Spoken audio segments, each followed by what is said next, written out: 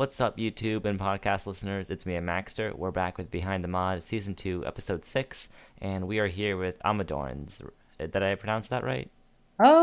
Yeah, I guess. It was never meant to be pronounced like that, but when I got into the English speaking community, they just did it We that way, butchered so it. it just stuck. So why not? Okay, well, that works. Welcome to the show. You're not just a modder, you also stream and are a Forge crafter, so let's rewind to how you got involved with the community to begin with. Okay, so this was probably maybe 5.5 years ago. Um I discovered Minecraft back in 1.1, maybe 1.2. And I really didn't know all that much about it. I saw there was this cube game. It was cool, but after playing a couple times, it just got boring. So I started investigating about these things called bucket plugins, and I started making my own. I actually learned Java to make bucket plugins. And then in 1.2, I discovered with TechIt and all the big rise of mod packs, I discovered modding. That's where I actually got started with mod development. Although I do not have any mods for 1.2.5, 1.3, or 1.4. Huh. So it's kind of interesting that you started with Bucket. That's not something we hear a lot in terms of, server-side plugins. Um, Yeah. what was it like going from that to kind of just in stuff like, client mods with Forge? Well, that was actually one of the big reasons I moved over to Forge because I wanted client side stuff. I was tired of having GUIs made with just chest inventories and villager inventories. Hmm. So I wanted to make GUIs, I wanted to make cool looking things, and I switched over to Forge, and it was quite different. It wasn't this huge abstraction layer that Bucket is, and I had to work directly with the code. And when the first kind of version change came, it was pretty huge. Like, I had to pretty much refactor all of my code because this was the move from 1.2 to 1.3. And Yep. that's when the client and server were both part of the same thing. Yeah. So it was a big change. But I'm really happy I moved over to Forge because none of the things I do right now were possible with Bucket. Huh. Yeah, you do have pretty ambitious mods, especially recently. What was the first Forge mod you made? Well, 12-year-old me thought, with very little creativity, of making a tech mod that basically had some features from Railcraft, some features from IC2, some from Buildcraft, and a couple of other little things here and there, and called it TechQuake.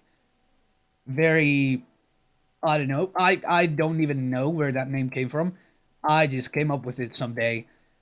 And yeah, it was my kind of starter tech mod. I had no clue what I was doing. I just knew very, very basic Java, and that was about it. I I couldn't do much. Huh. And so it was just kind of your experimenting grounds where you just Yeah. threw in a bunch of tech ideas? Yeah, and then when I moved to, I think this was maybe on 1.5, when FMP first got introduced, I actually started looking into other Mods APIs, and I started supporting FMP with my cables and a couple other things. That was around the time my first mod jam happened, I think, Huh. and that was when I actually started looking at other mods and possibly making them compatible with mine. Hmm. So stuff like Forge Multipart, for those who don't know, is was an API for creating multiple blocks in one space, stuff like micro blocks. Was that your first experience Oh, integrating APIs or other yeah, mods into your own? yeah. That was the first one. Then came Wayla, I think. And I also started supporting IC2. So those were my first few APIs. Huh. Yeah, I think that's basically what our community rests on now. I mean, we have RF, we have all sorts of stuff that makes a big deal nowadays. But I guess back then it wasn't nearly as unified or as organized. Yeah, really, back in the day, it was such a small set of mods that the developers of the mods that wanted to work together had to actually add code inside their mods to specifically support something inside another mod's code. There was no such thing as an API per se. There was not this layer of code that you can interact with very easily like you can now. Hmm. Yeah, definitely different times. And I think at some point, I forget what point, maybe it was 1.6, you made BluePower. Can you talk to us a little bit about that? Right, so BluePower was um, my effort along with Quetzes, Mine Martins, and K4s to kind of bring back Red Power, but we didn't want it to be exactly Red Power. And this is something I see very often. Like, people want an exact clone or an exact recreation of an old mod. We wanted to add our own features. So we added three types of wires, for example. We started working on integrated circuits, few things here and there. It was mostly like Red Power, so users wanted to have that kind of experience from 1 to 5 and 147 could continue playing with that sort of mod, but we wanted our own ideas to also be there. Hmm. So it was kind of, it wasn't just like, oh, we're porting Project E style this to 110 or sorry, Yeah, 1.7 or whatever. We're kind of making a new mod. yeah. It was Huh. take the concept, expand upon it, and make it a thing. Hmm. And how did people react to that? Um, there were mixed reactions, considering Project Red was already a thing, and it already did all of the redstone stuff and gates and really all the more techie players wanted. So our main focus at first was to add the machines, so tubes, sorting machines, all that stuff, and power.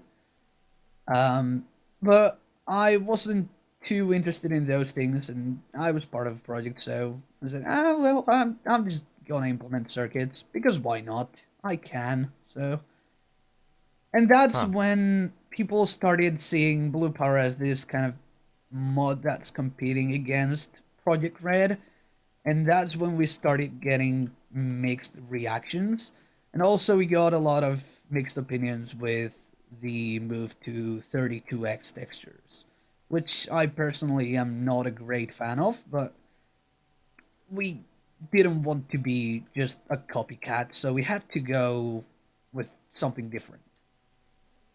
So you were creating your own kind of unique style. It's not Red Power, it's not Project Red, it's Blue Power. Yeah, Yeah. Yeah, stuff like 32x textures and just in general, the community doesn't like change or just stuff that can be different. You can look at stuff like Draconic Evolution. I think the textures for that are very different. Some people don't like that. yeah, It's always interesting how people differentiate their mods, though. yeah, and it's also the 32x textures thing is rather interesting because you can manage to get 32x textures into a mod and actually make it look good alongside 16x textures. It's just mostly meant for details. And when mods go with 32x textures, they actually end up just making the whole thing 32x, and that kind of makes it not look as great, or maybe not fit as well. So Right. yeah, Yeah. Yeah, definitely. You don't want to have like shading and ton of fancy stuff alongside the vanilla textures. yeah. Yeah. Then I guess you made Frames, which is a frame kind of block moving mod that you're currently working on updating past 1.7. Yeah. What made you decide to initially do Frames?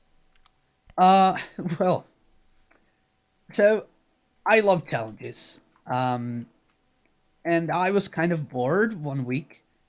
I was just, let's make a mod in just 7 days. I have 7 days to make a mod. Give me ideas. And somebody wanted a red power frame clone.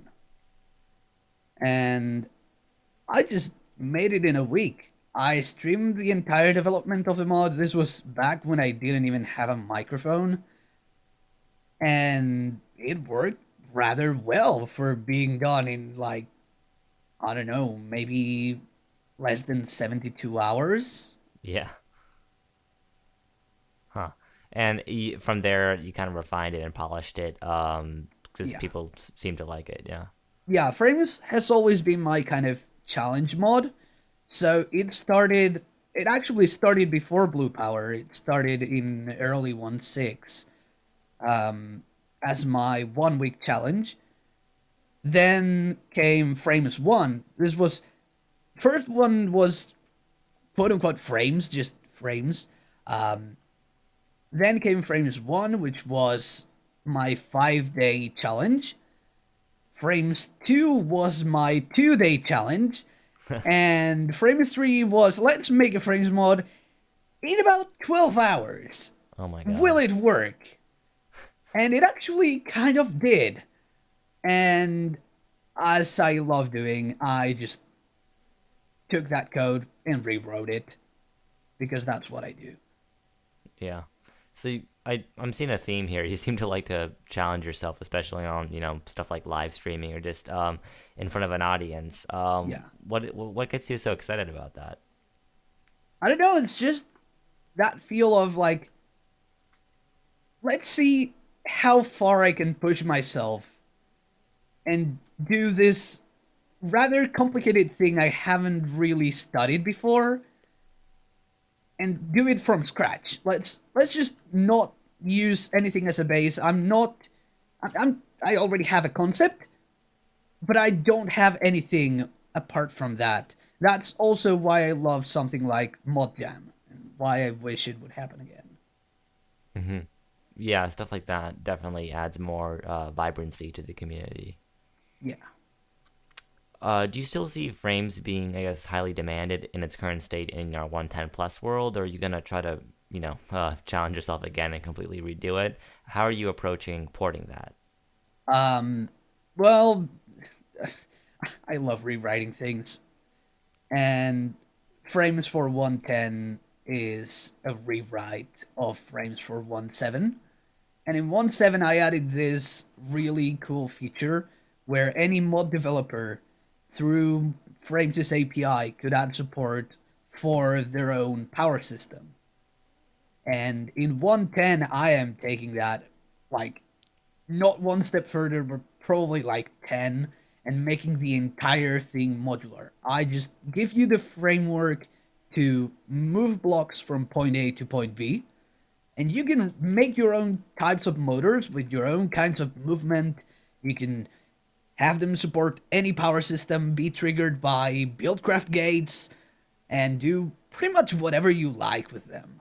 So, Frames 3 is basically the modular Frames mod. Huh. And that's, I think, something that most people are really going to like. Because if you're into Botania and you don't like tech mods, then you can just power a motor with mana. That's That's awesome. that's Yeah. fine. You can power it with Essentia from Thaumcraft. That's okay. It just works.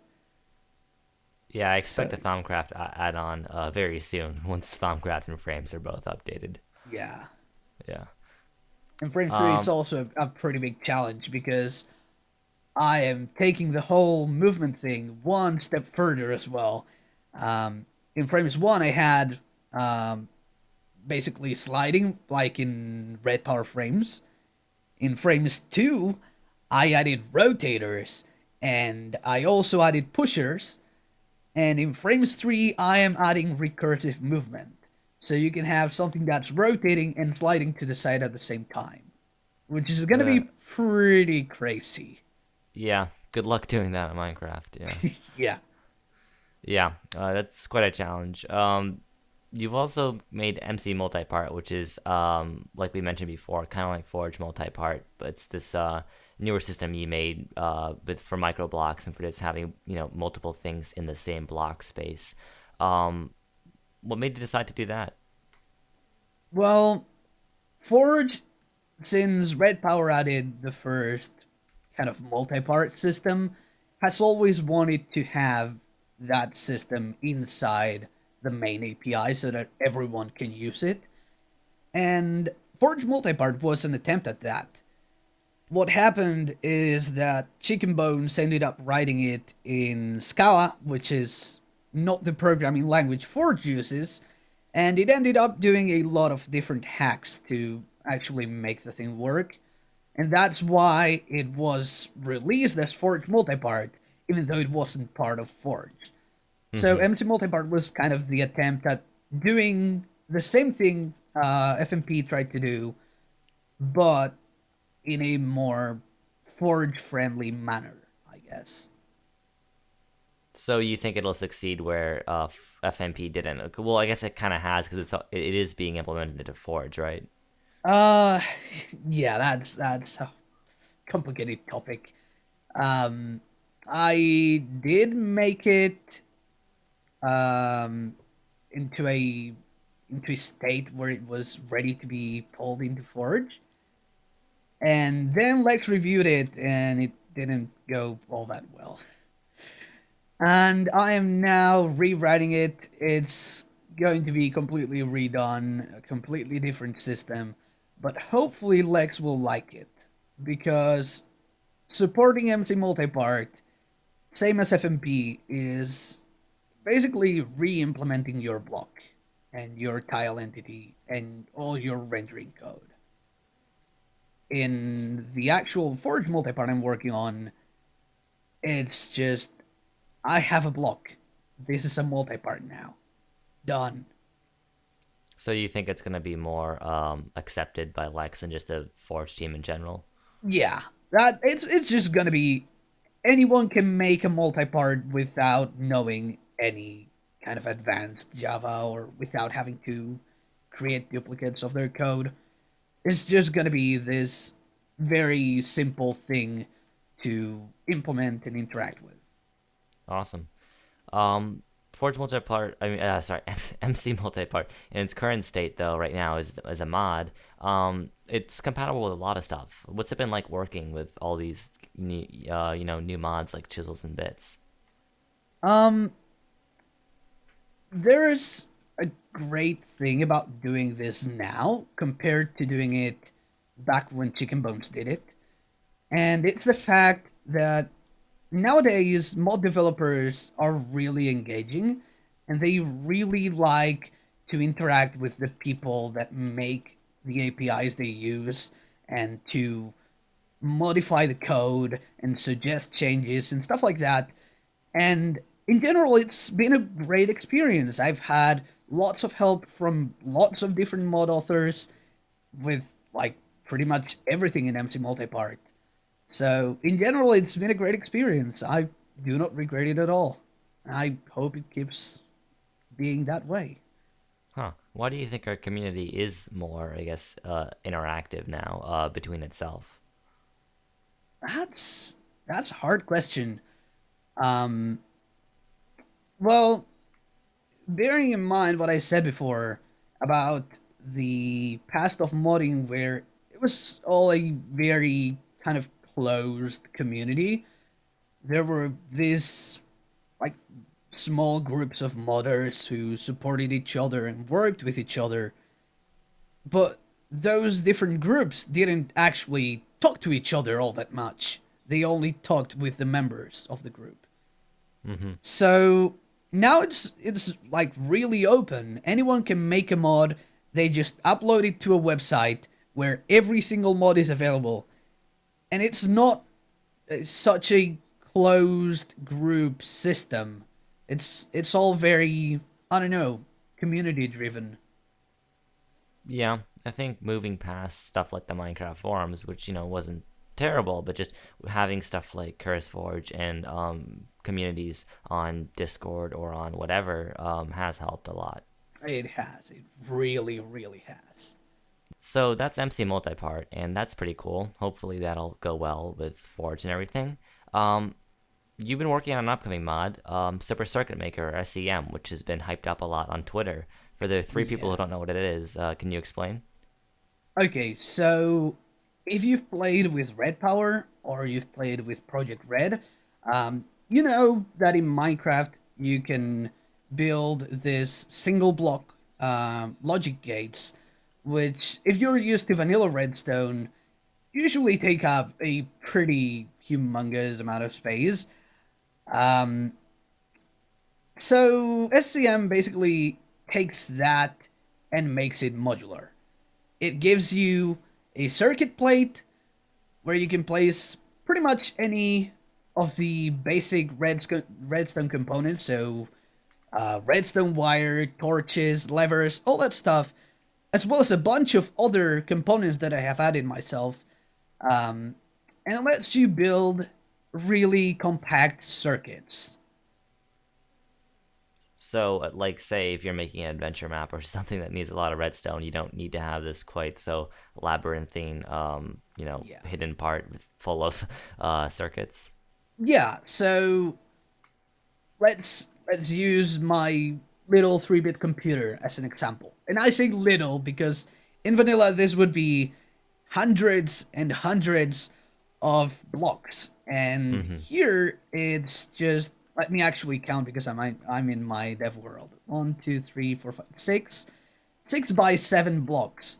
That's a full-fledged 3-bit computer that can actually be programmed with punch cards.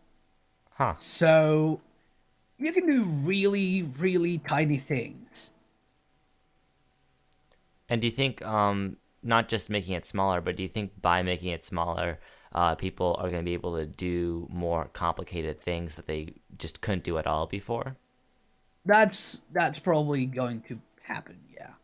Because in the past, if you had a redstone build and it took up a good amount of space, you probably just scrapped it and moved to a computer. You just had that computer toggle on and off the signals and do whatever you wanted it to do. So with SCM, I think what's going to happen is that people are going to be able to make those pretty big builds into something rather small. So it's not going to involve so much coding as like actually thinking how you want the circuit to be designed, which is the original point of Redstone. Right, there's not going to be any architectural, like, oh, okay, I'll make a spiral, like, DNA double helix here so that I can Hmm. be space efficient. They can just be actually efficient. Yeah.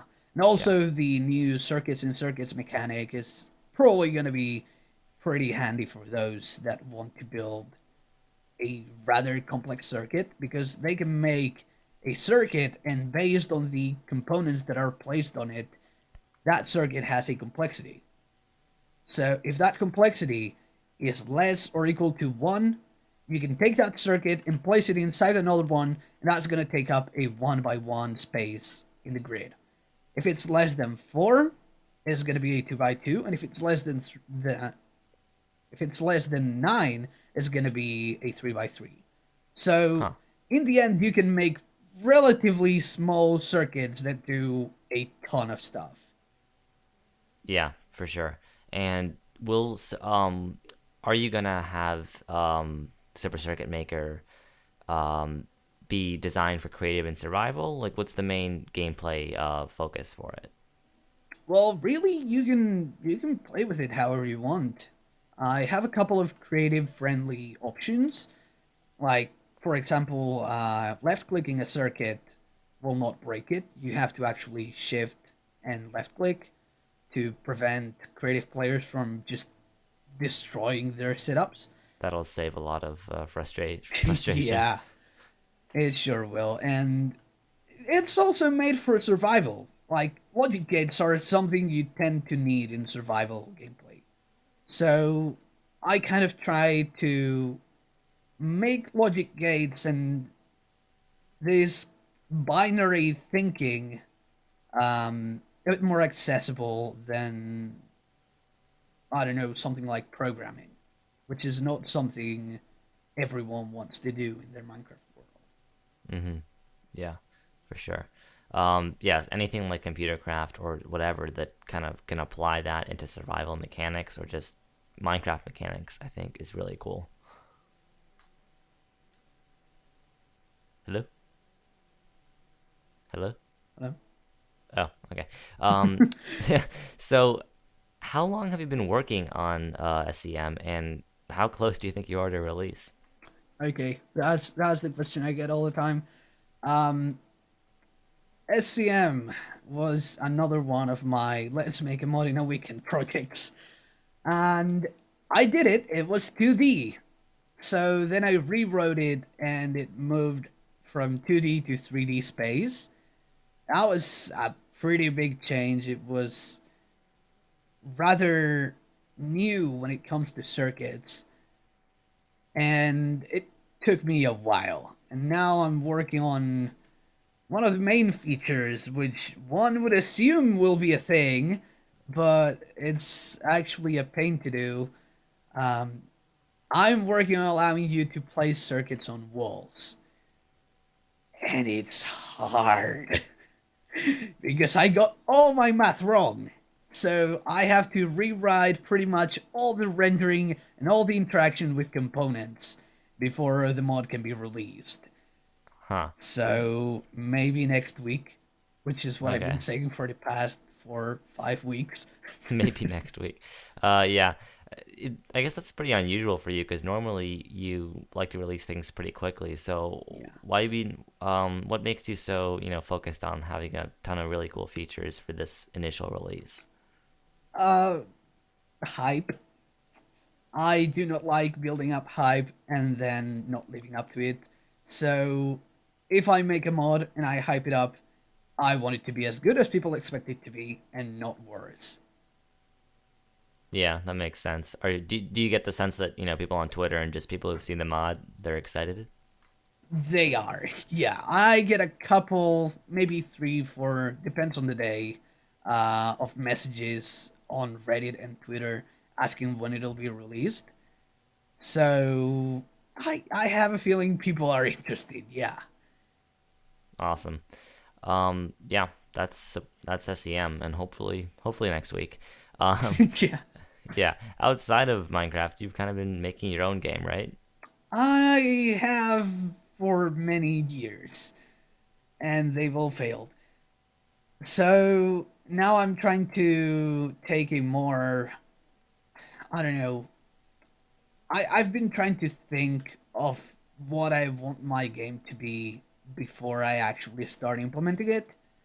In the past, I was kind of just making a game engine and then quitting because I didn't have anything I was interested in inside that game engine. So this time I'm trying to build it with like some content as I work on the engine itself, which has turned out to be more engaging for me than the old Hmm. projects. So you're working on a pretty low level because you're building your own engine. Yeah, I have access to OpenGL, hopefully Vulkan very soon. Um, and that's about all I have. I need to write my own rendering code. I need to do all the transformations, all the physics calculations, which are a pain if you haven't done physics before. And Yeah. it's a really nice learning experience, though. It's Huh. something I'm happy I'm working on. In terms of like what the game is gonna be, do you have any ideas? So what I've been telling people when they ask that, um, my kind of general idea is modded Minecraft the game. So a cube game, a voxel game, um, But I feel like Minecraft is kind of empty, and it's this kind of empty shell that mods are built on top of. Right. So I don't want my game to be as empty. So I'm already adding features into the main kind of core of the game to allow for things like a chisels and bits esque system that's going to be built right into the game, and I want to have multiple progression trees on around different topics. Really, Hmm. it's going to be do what you want, role play a bit, have fun with your friends, and and basically that. And also, it has a native modding API, which Oh, I think that people are going to like. that was gonna be my next question, but yeah, that I think if you're making modern Minecraft a game, that's pretty important to have because there's many cool ideas as you can have. There's definitely cool ideas that other people probably have too. Yeah, and Minecraft isn't really meant to be modded, so I'm taking the complete opposite approach for this game, and the actual game is built on top of the API. So, although the game content is not available as a mod you can enable and disable, it's pretty much a mod in terms of how it's implemented. I'm not accessing any kind of internal stuff from the game code. Huh. That's pretty neat. And so, in terms of stuff like you mentioned, Vulkan, this and how this is being built in its own engine, that's what you're experimenting with. How do you feel about like, maybe people making Minecraft look really much better? Like, would this be something like that? Like, oh, a bunch of fancy built-in shaders and stuff like that? Yes, but no. I want to keep that voxel feel, so it's still going to be blocky, but I want it to have more kind of realistic shading. Um, I I'm definitely going to add lighting, and that's going to be a thing for sure. It's not just going to be the basic voxel lighting that Minecraft has. Mm-hmm. So that's going to be a thing for sure. And we'll see about other things like maybe reflections on water and stuff like that. I've been investigating, and it's rather painful to do, Yeah. but we'll see. I have actually recently modified the game from my quote unquote closed rendering pipeline to a more open one. So in the past, it was just use this kind of vertices with this data, and that's all you have access to. So the new system allows any block to define its own rendering pipeline. So each block can use a different shader, and you can use a different, I don't know, whatever, really. So if you want to make a portal gun mod, with the previous system, that was not possible. With the new one, you can actually record the screen at the specific position you want, and then render it onto the block very, very easily.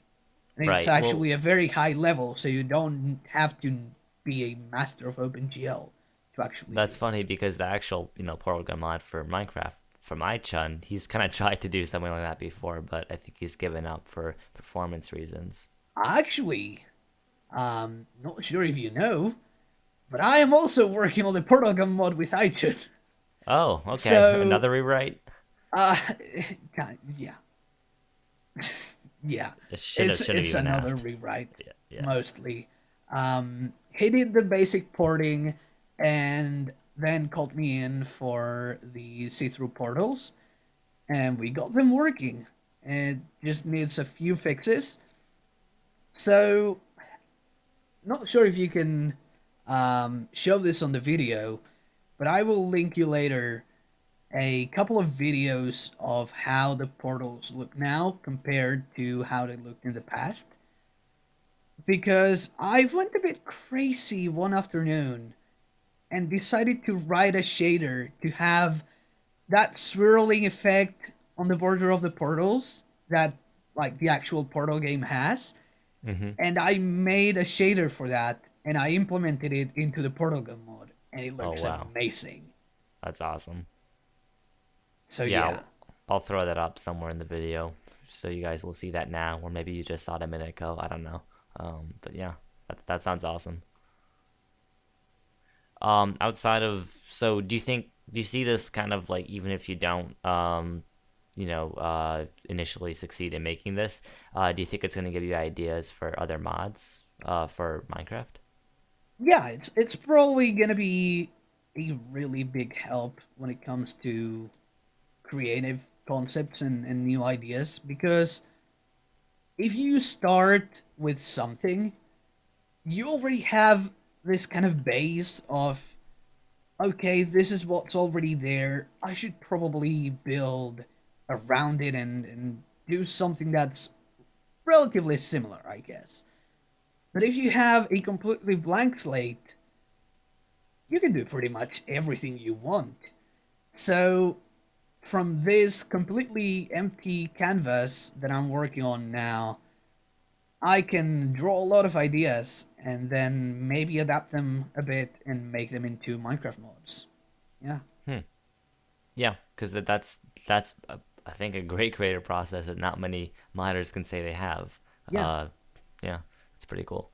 Um, any speaking of future Minecraft mods, do you have any ideas for that? Like, what do you see happening in the near future with you and Minecraft modding? I have to release SCM maybe next week, and I have a couple other projects. Kind of keeping them secret-ish. Um, the people that watch my streams probably already know about them. The people in my IRC channels probably already know about them. Um, but I'm not giving any details to anyone, so not even they know what the mod is really about. Um, but it's a tech mod Ooh, like no other tech mod has ever been. So it's a three-tier. It's based around a three-tier system. Not exactly sure if it's gonna be three or if we're gonna add two tiers in between those. But it's gonna be a mod that kind of tries to accompany you from very, very early game. So when you get your wooden tools until you end the game, be it by killing the dragon or finishing whatever pack you're playing. It's huh. supposed to last throughout the entire game experience. Hmm. That's So, pretty ambitious.